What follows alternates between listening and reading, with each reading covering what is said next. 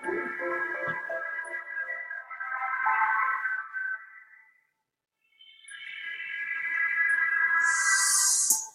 morning, folks. Today we've got potential game-changing news, one of them mature invested and the other of considerable promise.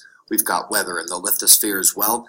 Let's begin over at spaceweathernews.com, finding the last 24 hours on our star.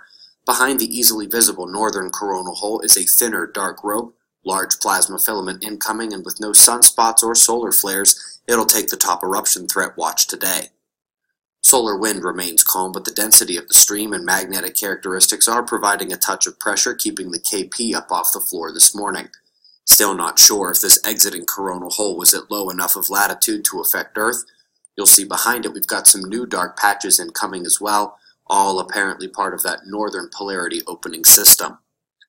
Top lithospheric note today is yet another volcano erupting in Kamchatka. This one is spewing ash a few miles into the sky and, luckily, is very, very isolated on the eastern peninsula of Russia. We've had lots of reasons to discuss cold recently, but Kenya is now going the other way, gearing up for a historic heat wave. They expect very deadly conditions there the next few weeks.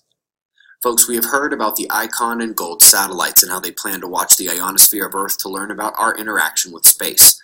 Well, the ICON in situ craft will get some interesting data sampling, but it is the GOLD craft that interests me the most. I've long said that Earth science will change the moment they point a version of the SDO at Earth.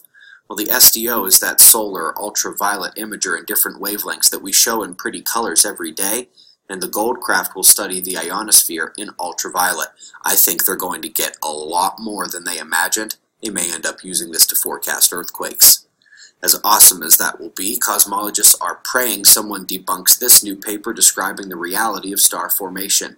It upends most of their lives. It upends much of the existing models to have such a high rate of massive stars formed instead of smaller ones, providing 3 times the chemical abundance, 70% more supernova, and up to 4 times the ionizing radiation produced by the stellar population compared to what was believed.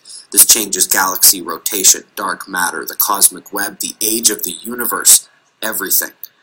Folks, you'll see all the weather at the end, but as the US, Europe, and New Zealand storms all begin to move on today, it is Madagascar beginning a deadly onslaught. If you pray or produce positive energy, they need all of it right now.